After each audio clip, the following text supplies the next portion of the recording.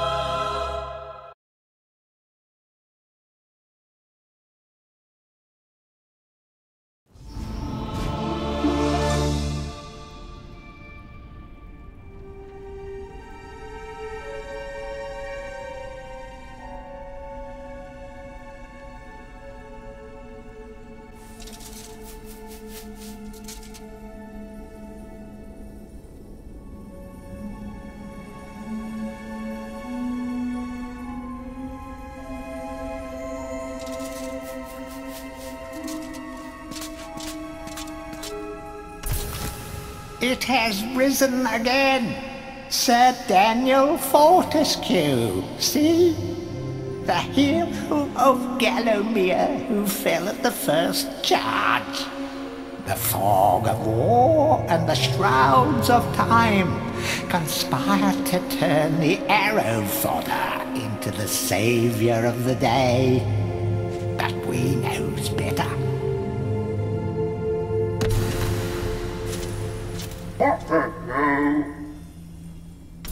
Let it alone. Fate has given it a second chance. A chance to forget the ignoble truth. A chance to defeat Zarok and live up to the legend. We hopes it does well.